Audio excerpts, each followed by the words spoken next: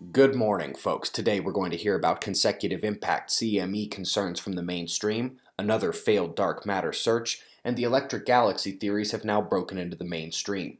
Let's get started over at spaceweathernews.com. We're finding a calm last day on our star. The filaments stayed seated, no CMEs to speak of, and we also didn't have any solar flaring.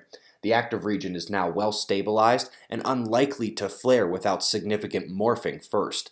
The magnetism is even more separated than it was yesterday, light cores clustered in avoidance of one another. Even without solar flares and CMEs, we've got coronal holes departing and next one incoming top left.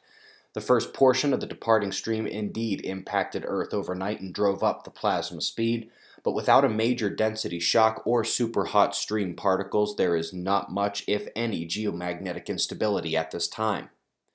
Speaking of space weather, we have a terrific article describing how we don't need a Killshot solar flare to be in trouble. The coupling of CMEs with each other and the magnification of a consecutive blast scenario make for a danger presented by a single event 10 to 100 times larger. In terms of this type of global power grid killer, we are about 50 times more likely to see a consecutive impact scenario than it be from a major solar flare. Interesting news out of Princeton and Oxford. Usually that means pay attention, by the way. In case you forgot, when scientists go looking for something and end up putting constraints on the possibilities, it means they didn't find it where they were looking and have crossed a possibility off the list. Gamma signatures debunked conclusively this year, and the first Tier 1 X-ray look came up zilch as well.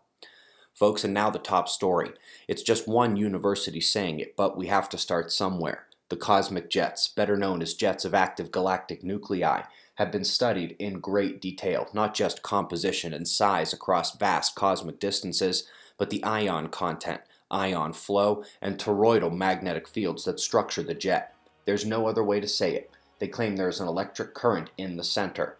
There is an ion population flowing there, bound by a helical magnetic field, another ion population, and another helical field circling around the whole.